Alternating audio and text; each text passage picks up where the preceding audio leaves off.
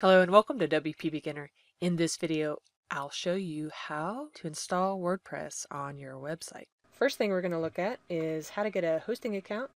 I'll walk you through the whole setting up a hosting account. We're going to use Bluehost for this. Bluehost is one of the hosting providers that we recommend to our visitors, so I'm going to walk you through how to set that up with them. Under products, you can see many of the shared hosting or the WordPress hosting and just want to compare which one is best for you. If you look down below or somewhere on this page, you'll see a WP Beginner coupon that you use to get started. If you have your domain name already picked out that you've bought from GoDaddy or something, you can put that here. I'm going to walk you through how to set it up with a brand new domain. And we'll try and see if that one's available.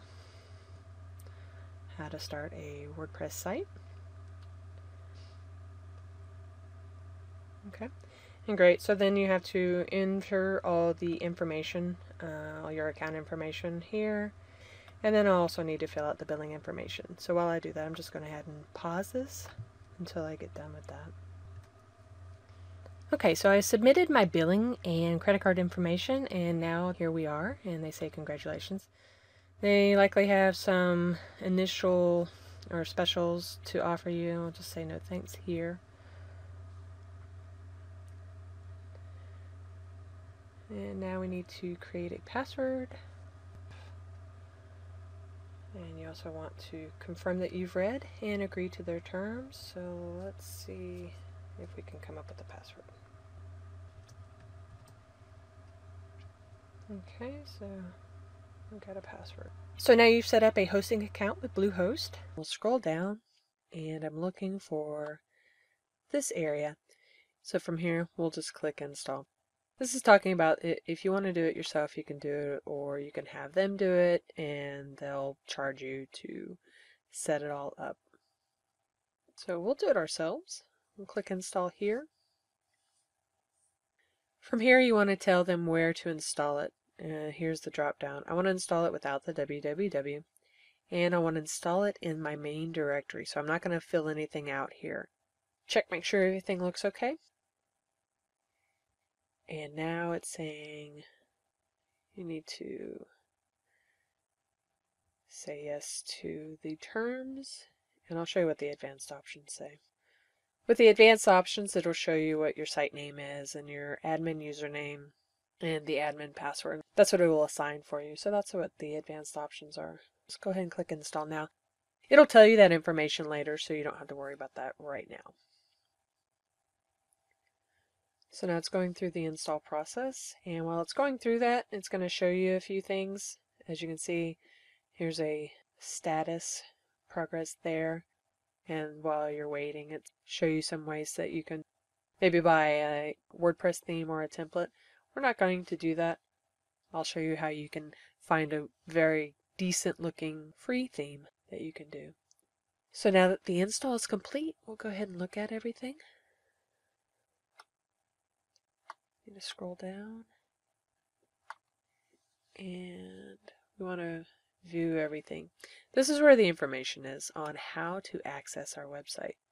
As you see, you'll want to bookmark these. The admin URL will be the same for everybody. It's yourwebsite.com/wpadmin.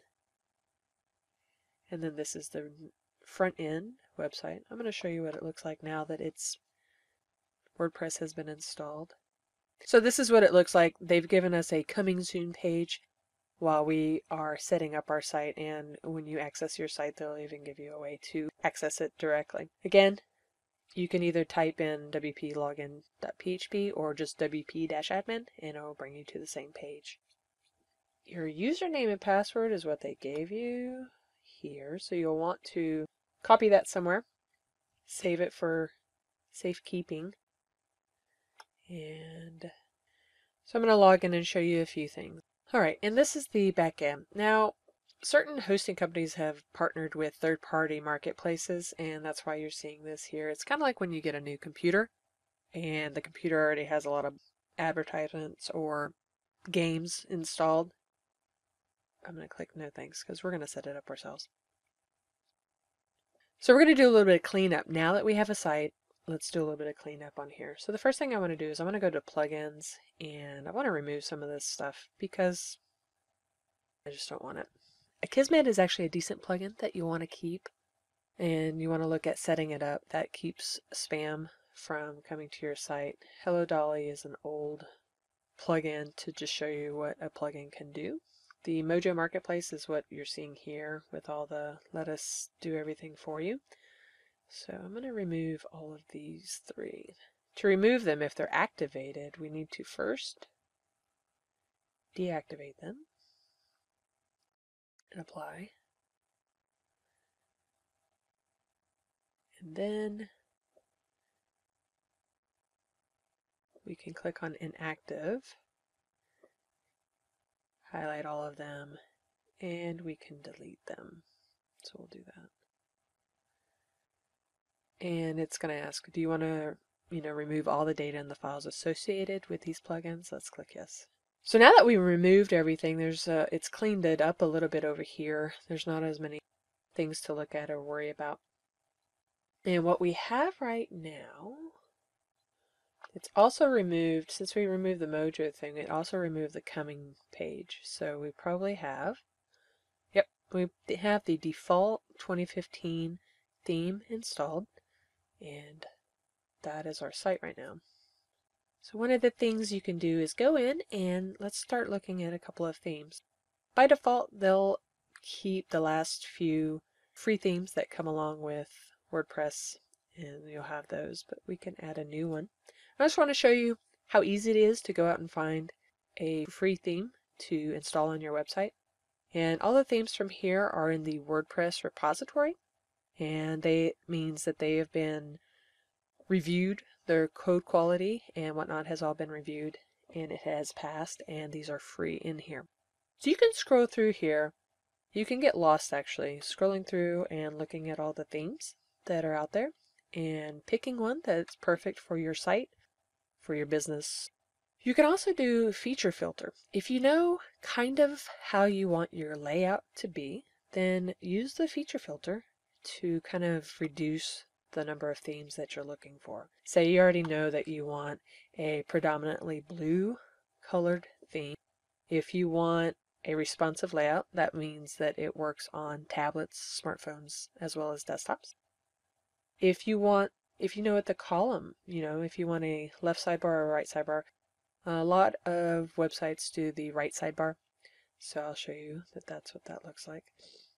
And then you can look under the features. If there are certain features that you want, say you want a big custom header, big custom logo up there, you can pick that. Or if you want a custom background, or if you want featured images for your site, those are the things you can pare down and look at. But I'm just going to keep these items applied, and we're going to apply those features.